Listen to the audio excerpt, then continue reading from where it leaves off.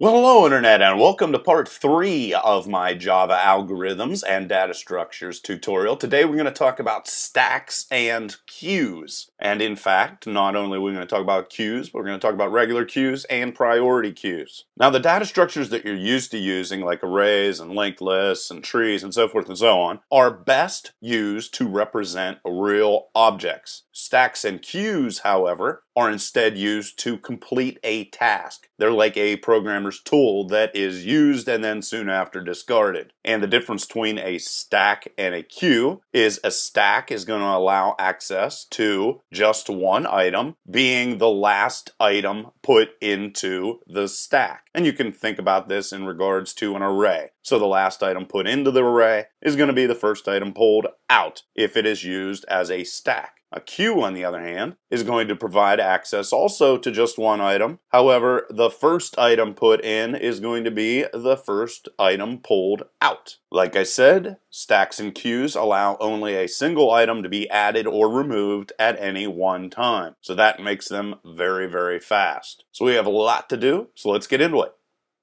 And a link to all the previous tutorials in this series is available in the upper right hand corner. You should watch those first or you will be confused. And of course, all the code in this tutorial is available in a link underneath the video in the description. Now, the first thing I'm going to create here is a stack. And like I said before, I'm going to represent this as if it is an array, only so I can show you how it will build itself interactively over in the right hand side of the screen. And this stack array is going to hold all of the values that are thrown on the stack. Now, there are different things you need to monitor if you're using a stack versus a queue. Stack's a little bit simpler. We're going to have to monitor the stack size, which is going to be the size of the array, and I am going to also monitor top of stack, because remember, with a stack it's last in first out, so we want to know what that's going to be, and I'm going to set that to -1, which is going to symbolize later on that it is empty. Then after we have that all set up, I'm going to construct the stack, and it's going to get past the size that it should be, and we're going to just have stack size set, which is just going to be the size of the array, stack array, and we have to create the array. There that is. And then what I'm going to do is I'm going to fill the array with a bunch of negative numbers.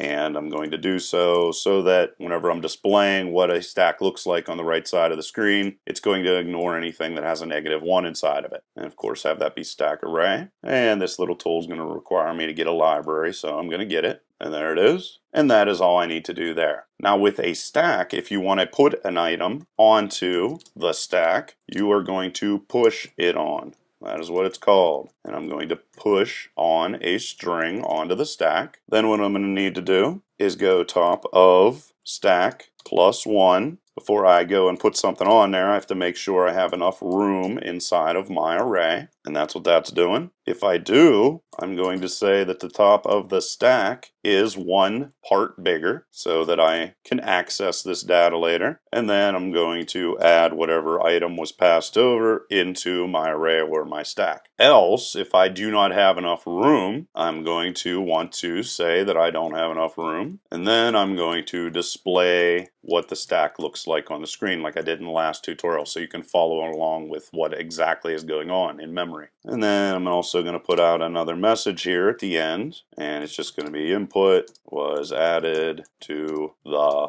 stack so that we know exactly what's going on. And that is all that goes into pushing information onto a stack. Now, if you want to get information off of a stack and remove it, that is called a pop. So if we want to pop the last item that was added to our stack, we're going to first off say if top of stack is greater than or equal to 0, and it's 0 because it's an array that starts at the 0 index. And here I'm going to do display the stack again. I'm not going to get into what display the stack does. If you want to see it, the code wise anyway, you can check that out in the code provided. And here we're going to throw a note out what precisely we popped off of our stack or removed from the stack. And again, that's just going to be there so that we know what's going on with the stack. It doesn't really have to be there. Now, just like in memory, whenever you delete an item, it's still going to be there, However, it is just not going to be available. So to simulate that, I'm going to go top of stack and make it equal to -1. Remember, I have this program set up to ignore everything that has a value of -1. And then I'm going to return top of stack and decrement top of stack at the same time. And then I'm going to go and handle the situation where the stack is empty. And I'm just going to say display the stack. I think that's where I want that to go. And then I'm going to say, sorry, but the stack is empty if they're trying to get something that doesn't exist. And then I could do a return -1 or whatever. Doesn't really matter. And that is how we pop information off of a stack. Now if we want to peek, which is to see what's at the top of the stack but not remove it, pretty easy. Extremely easy actually. I'm going to call display the stack again, I think. I don't know. And then I'm going to say that I peeked, and I'm going to say stack array top of stack is at the top of the stack. And then throw a new line in there. And then this guy's going to return stack array, right like that. And that is pretty much all we need to do. I'm going to show you a couple other different things, but I want to jump down into main and do some tests here so you can see exactly what a stack looks like as we're using it.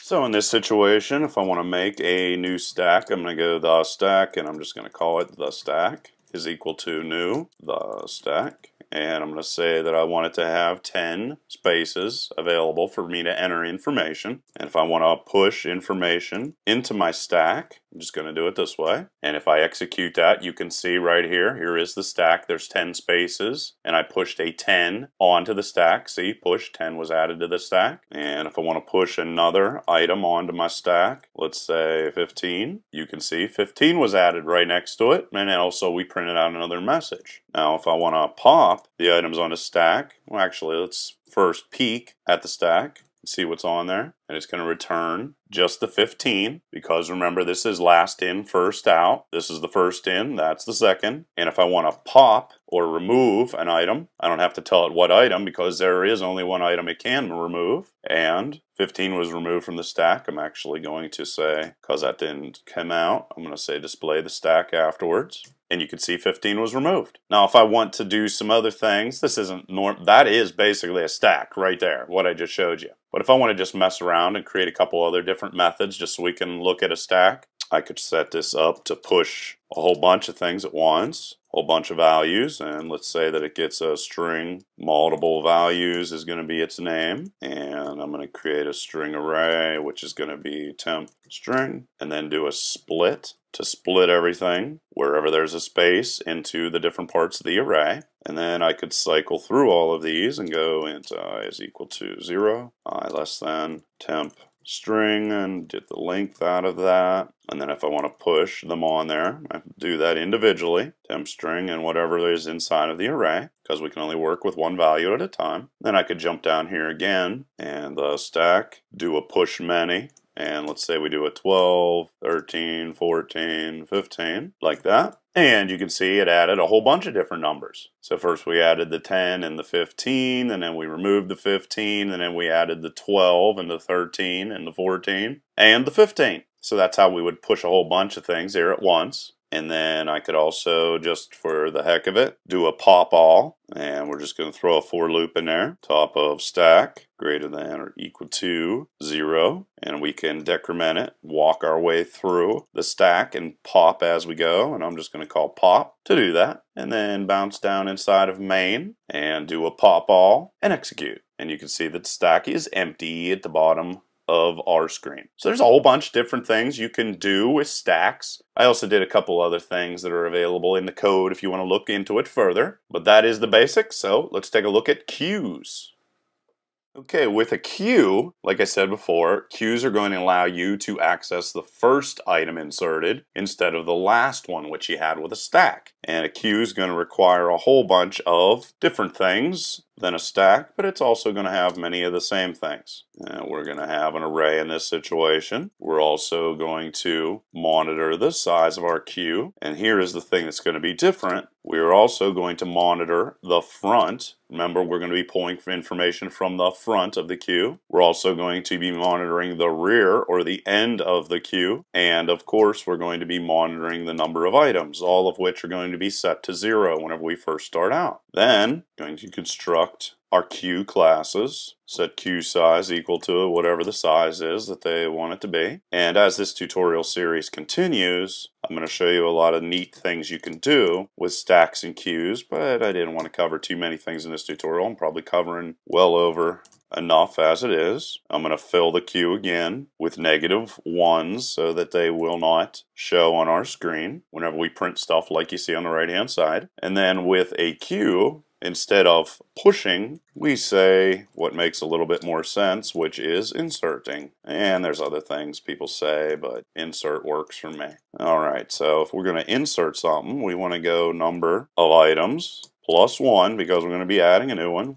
We want to make sure that's less than or equal to whatever the value for the queue size is. And if it is, we're going to say queue array rear, which is where we're going to be putting all of our new information, and we're going to be pulling from the front, and then I'm going to increment rear, the value for rear, so that we can keep increasing the size of this array. I'm also going to, of course, increment the number of items because there's more, and then I'm also going to put a little message on the screen that something happened. Obviously you don't need that, but it definitely helps with learning what's going on. And I'll throw a new line at the end. And then I'm going to say else. Well, we've obviously had a problem, and I want to say sorry, but the queue is full. And I'm going to show you a priority queue here in a minute, which what's really going to be different is the insert part. A priority queue is going to insert all of the information in a specific way, but of course we're going to have to provide a way for us to remove items. But before we do that, we want to check that the number of items is greater than 0, otherwise there won't be anything to remove and we'll get errors. And if we get this far, we know we're about ready to remove something, so I'm going to say front, which is where we're going to be removing information from, and in a second you're going to see where the front is and where the rear is, and it's going to be much more understandable. And like before, I'm simulating kind of like what it is like in memory. Where an item is deleted, it is just simply not accessible. It's not literally deleted, normally anyway, until it's overwritten later on of items. Decrement that. Else, well, we know we got a problem here, and that problem is going to require us to say, sorry, but the queue in this situation is empty. And then while I'm at it, I might as well also cover peek, and it's just going to say the first element is... It's amazing how quickly I can type Q and print that out on a screen. And now we can come down inside of main and start making some queues. So let's go the Q is equal to new Q. And once again, let's say we want it to be 10 spaces in size. If we want to insert them, let's say we want to put a 10 inside of there. And let's throw a couple other different things in here. Say a 15 and a 11. Say display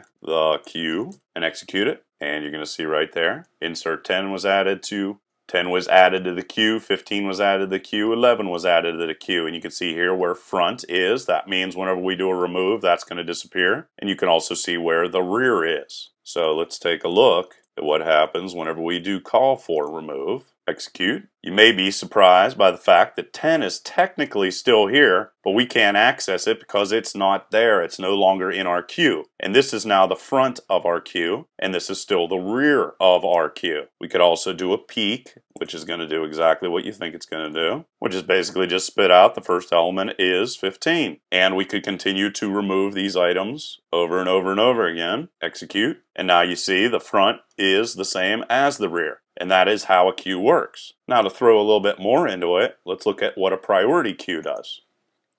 I'm going to go public void, and I'm just going to call this priority insert. And what's going to be different about this is going to add items in order from high to low as they are inputted. And I'm going to have to initialize I outside of this. Then, before I put anything into it, I'm going to go number of items equal to 0. If that's going to be true, well then I'm just going to let input do its job because there's nothing really different. So there that goes. So the regular input will be used in that situation. Else I need to enter everything again, like I said, from high to low. Well, to do that, I'm going to take I is equal to number of items minus 1 greater than or equal to 0. I'm going to start at the top of the array or the top of the queue and decrement my way down through. And then I'm going to say if I need to do this because these are set up as strings. If they were set up as integers, I wouldn't have to do it. I'm going to convert my input that was sent to me to an integer, and then do pretty much the same exact thing here for the value that is inside of the queue already. Queue array,